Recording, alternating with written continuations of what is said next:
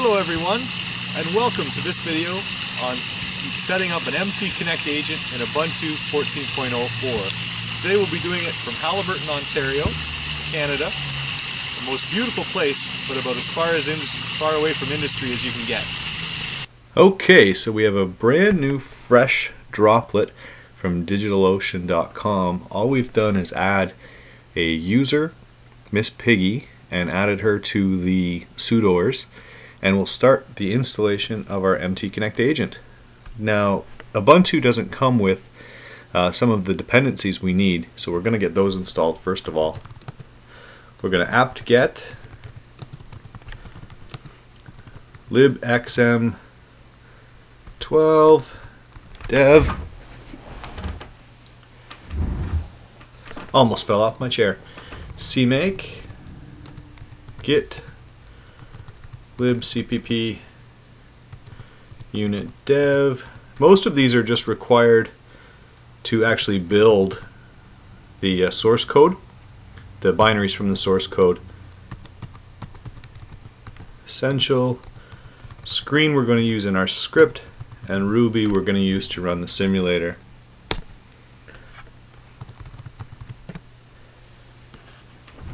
Oh, picked the wrong package. It's supposed to be an L, not a 2, not a 1. XML. Oh, we should have done a yes. We'll let all these install.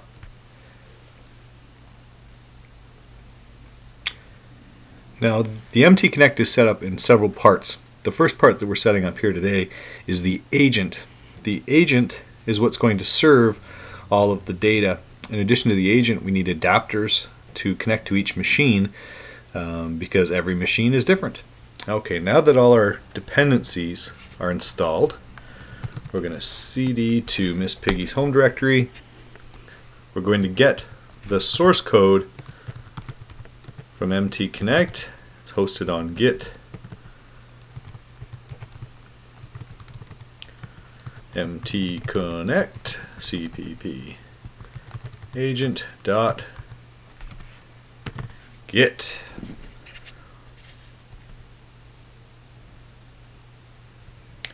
So once we download the source code, compiling it's pretty easy. We'll just make sure we're in the directory we're going to compile from. We're going to cmake the project, and finally we're going to make our source code. This will take a few moments. Now, it took quite a while to compile, but now that we're compiled, we can start putting the files it created into the directories we want. So first of all, we're going to need a directory called MTConnect to house all our files, our config file, our simulator later on. We're going to copy our config file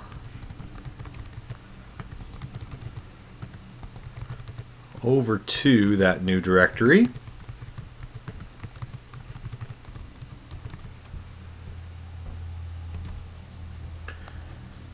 And we're going to copy our binary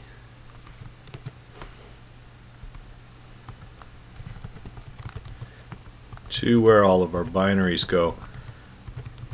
Now, because it's a user binary, there might be a better place than bin agent to store it, but for our purposes, it's going to be no problem.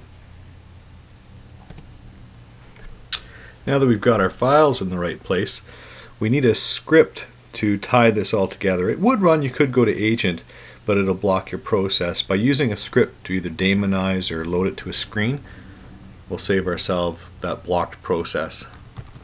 So we'll head back home. Now, I've got the script that I wrote on the web server, so we'll just take a moment and download that.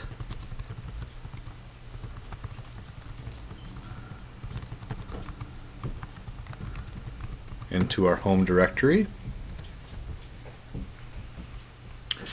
We're going to move it to where Ubuntu holds all those scripts and we're going to drop the SH on the end of it for convenience.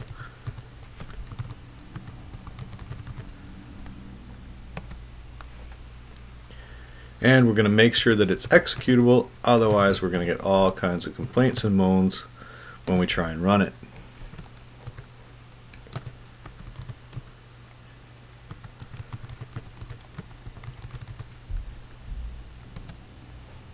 And last but not least, let's put it in the startup scripts.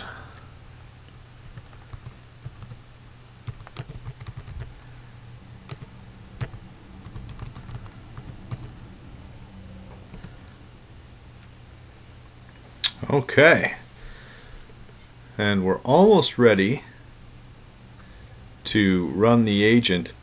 One thing that I will say, if we were to run the agent now, it would look for the simulator in the agent config. It's looking for the simulator. It's not going to find it, so we need to get that simulator up and running so it doesn't fail. We're going to start a new screen so we don't get a blocked process.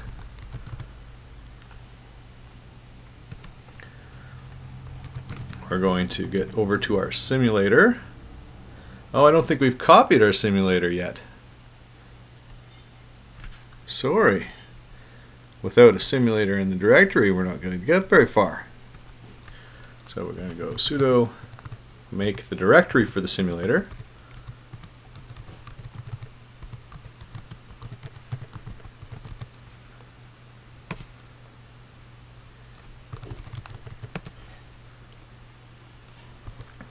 We're going to copy all the simulator files.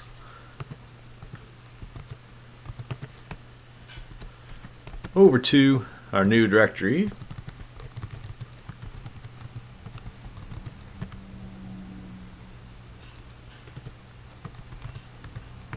MTConnect simulator.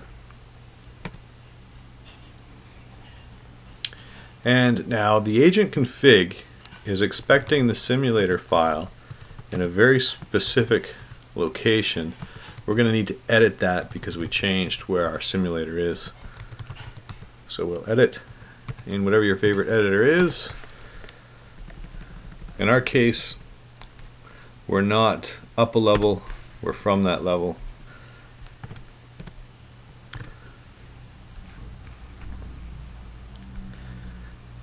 And once we've edited our agent config, then we'll start up our simulator. Simulator's using Ruby.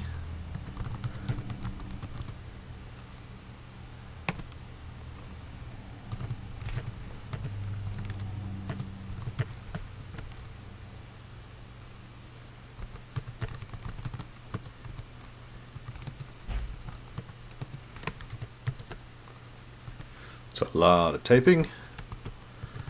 3-axis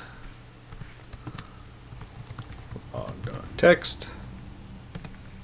Okay, our simulator's listening on port 7878. We'll Control A and detach that screen, and we'll just double check that it's still running. There's our simulator. And we'll start up our agent now that our simulator's there.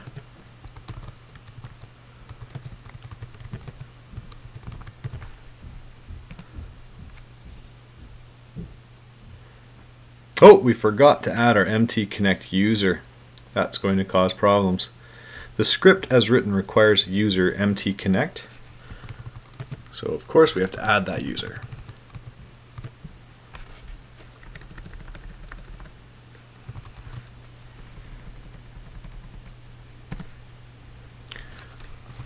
Of course only a sudoer can add a user.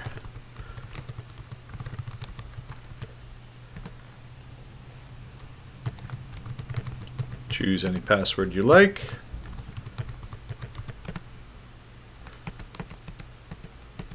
And yes, everything's correct.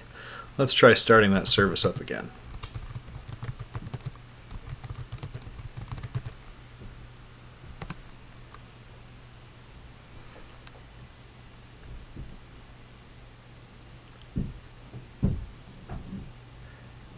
The script does have a long timeout waiting for the agent to start, just to make sure everything goes smoothly. Okay, so it says the agent is started. We're going to double check that by doing netstat and find what we're listening for on the TCP ports. We've got the 7878 as the simulator and port 5000 as the agent. Everything's up and running. We can now go to the web browser and make sure our data comes up. Okay, so we've launched our favorite web browser. We're going to type in the URL of our server, or IP address of our server, and we're going to take a look at port 5000. What returns is the probe data from our MTConnect agent. Everything's up and running. We can take a look at the sample.